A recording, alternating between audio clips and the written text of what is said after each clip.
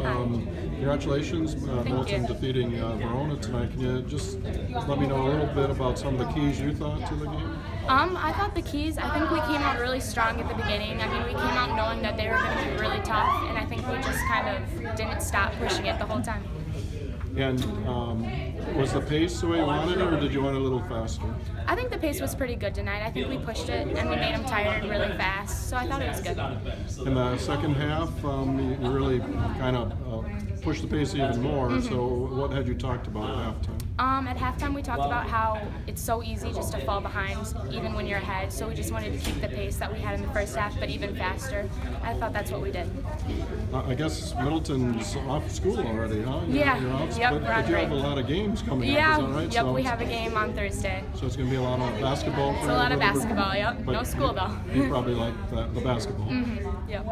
Okay, well, thank you for talking to me, and have a nice holiday. You too.